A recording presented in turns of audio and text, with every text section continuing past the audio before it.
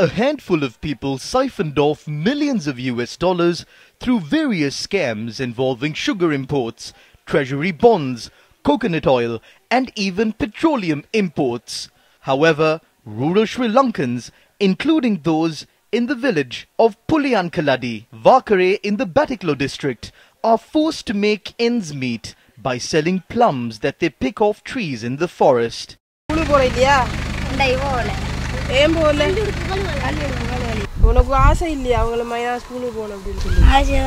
The elder sibling of these young boys explained their woes that have gone unheard. Around 46 boats in the Pudur fisheries village in Vakare have not set sail for over 6 months because the fishermen lack fuel to power up these boats.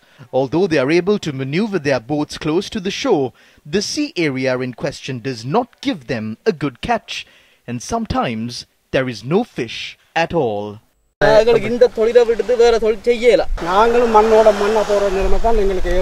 What is more interesting is that these people are living right next to a priceless resource on earth, that is an ilmenite deposit, and these fishermen have an additional burden on their laurels to protect this resource as well. The small-time industrialists who struggle to make ends meet have now been left even more helpless. The brass industry is famous in Kirivaula, Gadaladeniya, Pamunua, Velivala, Rabsegamua and Pilimadsalava in Kandy, and these craftsmen not only supplied their products to the whole of Sri Lanka but also to international markets. The local brass industry that was spread across 25 known locations is now confined to a few. The craftsman told Gammadda that a kilogram of raw brass that was at 200 rupees is now priced at 900 rupees. The craftsmen, who are now mostly unemployed, are facing various issues to make ends meet and provide for their families.